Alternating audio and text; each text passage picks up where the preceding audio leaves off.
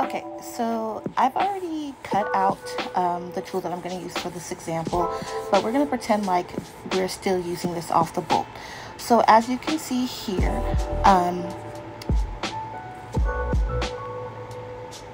right on this side here, I have the edge with the fold. So when you're rolling out your tool, you want to make sure that you're keeping the folded edge. You don't want to cut that off. I'm going to roll it out so we can pretend like we're rolling it off the bolt, okay? So again, you have your folded edge, and then you have your raw edge, which is the edge that's already been cut. That side doesn't matter. You want to make sure that you're paying attention to which side has the fold in. Like your tool bolt is 54 inches wide. When folded in half, it's 27. You want to keep that fold. So once you've cut out the yardage that you need, you're going to roll it back up like it was on the bolt. That when you roll it back up, that's how you're going to be cutting it. Make sure that you're paying attention to, again, the folded edge. You want to make sure that side is the side that is even. Doesn't matter about the raw edge, because again, that's the side you're going to cut. You're going to keep your folded edge. Another tip to keep in mind is if you're making a big tutu, like let's say you're using something that's 12 yards, cut your tool in half, do 6 and 6. When you don't have a whole bunch of tool to try and manage, it makes it a lot easier to keep it even, okay? So again, you just want to make sure your folded edge is lined up nicely, and your raw edge, it doesn't matter if it's uneven, because again, that's the side you're going to cut. So I'm just going to go ahead and roll this up, making sure that I'm keeping my folded edge even as much as possible. You know, there's times when you're having the huge piece, like again, this is easy for me because mine's already cut, but if it was the full 27 inches, you know, it's a little bit harder because it's bulkier. But again, just make sure you're paying attention to the folded side.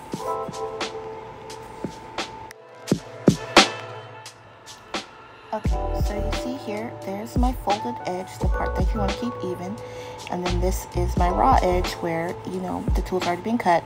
It's not even, it doesn't even matter, okay? That part doesn't matter. You just want to make sure that your folded edge is even, okay? I can't stress that part enough. Honestly, if I could have showed you guys my first tutu, you would understand why when I discovered that the folded edge is the most important part, it would have been a lifesaver, okay? The second thing is your tools are important. Your cutting tools are important. I can't stress this enough.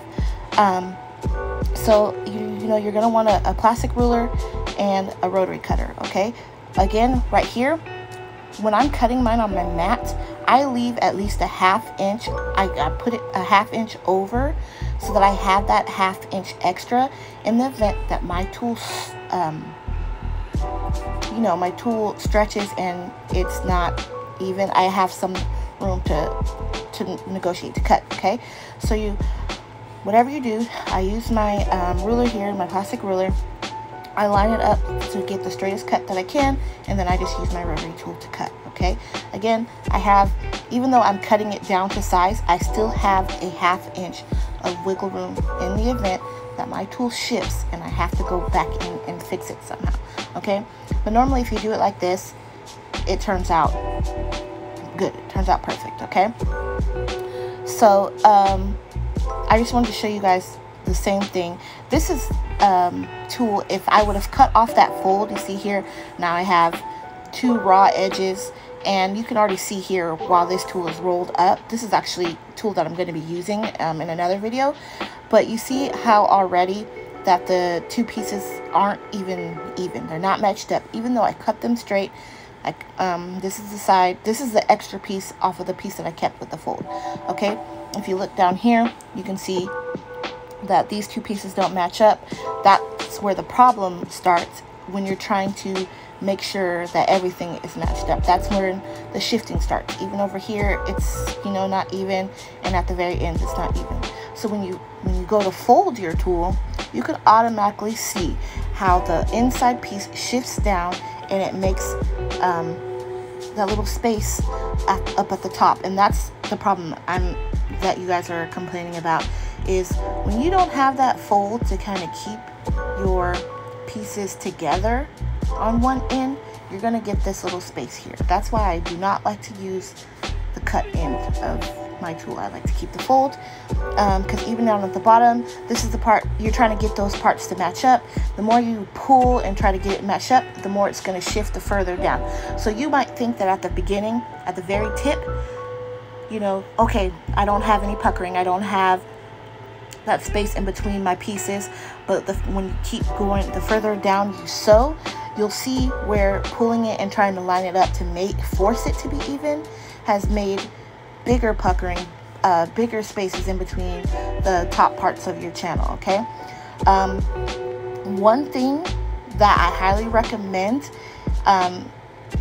if you're struggling, if you need to cut off your folded edge, if you need extra tool or whatever the situation may be, I highly suggest investing in some sewing clips.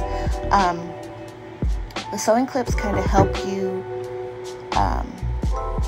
keep everything even. Okay, and so the sewing clips that I'm going to use are these ones here. I believe you can get these off of Amazon. I'll link them, but these ones are called Wonder Clips, I believe. I like these because, you know, you're able to fold your tool, match it up exactly how you want it to be, and once you clip it, it's not going to shift.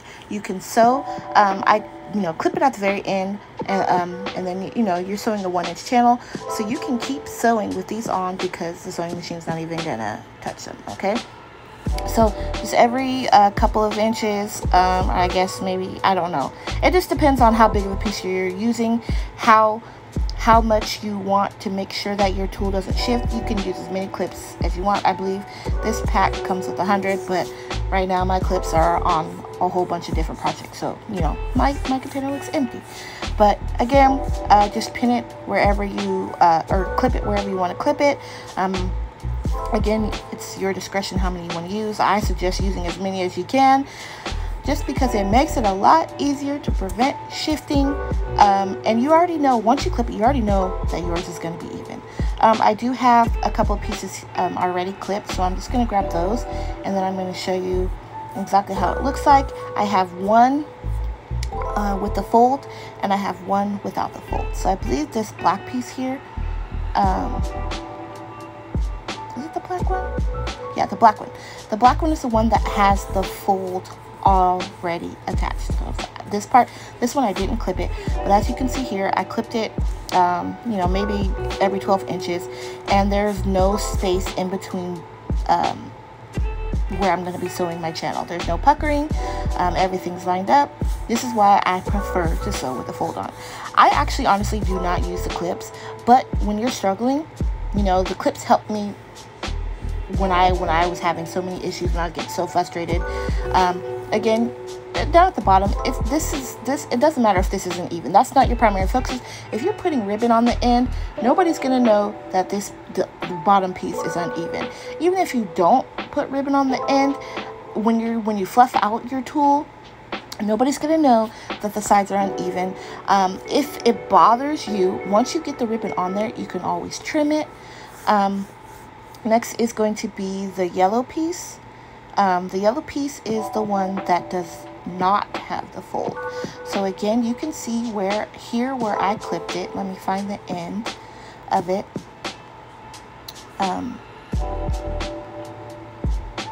Okay, so here you can see, you know, the bottom is not completely even, but it doesn't even matter that this is the 4 pieces, the 4 raw edges. Okay, there's no fold, but you can see here where I've clipped it, there's a little tiny bit of puckering, but you can always, you know, when you get to the parts that you can see a little bit in between the tool, if you just pinch and roll it between your fingers slightly, not a lot to make the whole thing shift, you just pinch and roll it slightly, it'll gather for you. Okay, you're not going to be pulling it at the bottom of the edges trying to line it up, but you know, just I'll probably show you that in another video. I just kind of want you guys to see how the clips help, how keeping the folded edge helps.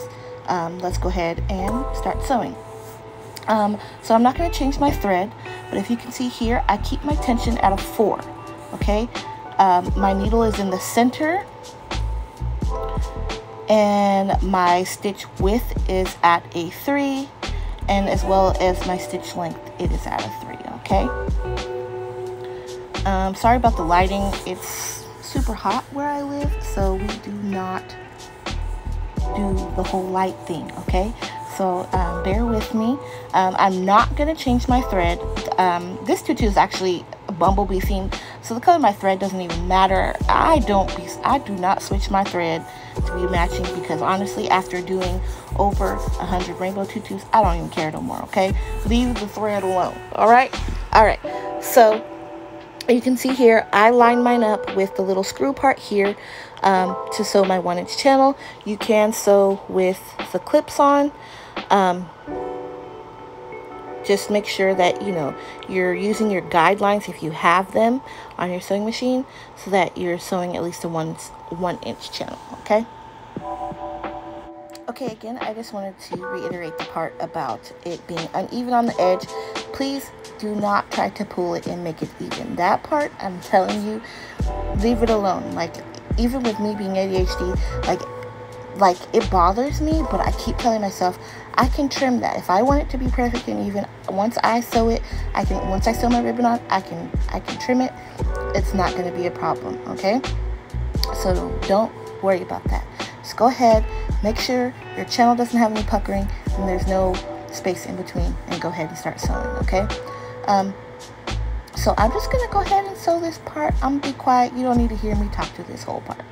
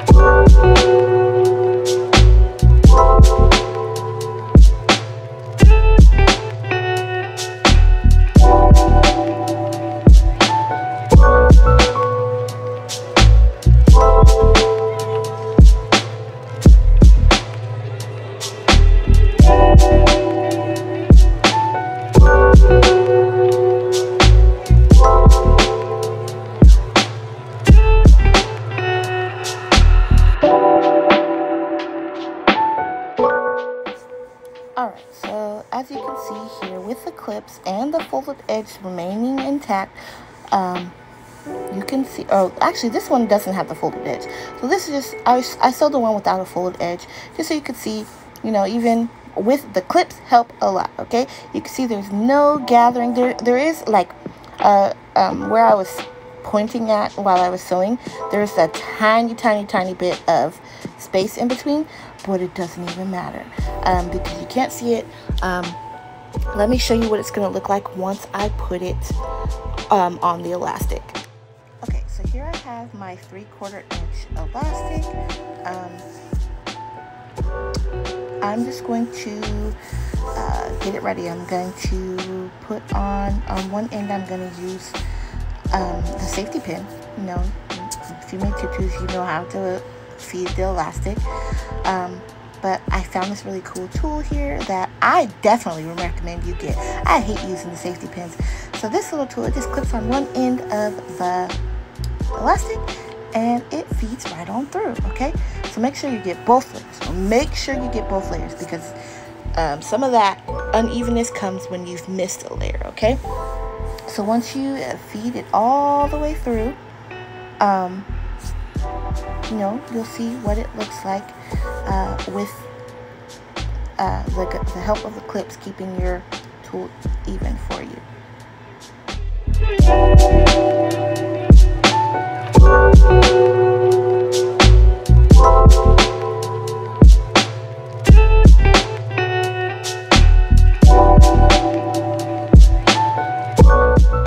Alright, so now that it's all on the elastic, you can see here that there, I mean, there's a little bit, but there's not that extra space in between. Everything's lined up on the, you know, it's flat, it's straight, it's not bunched up.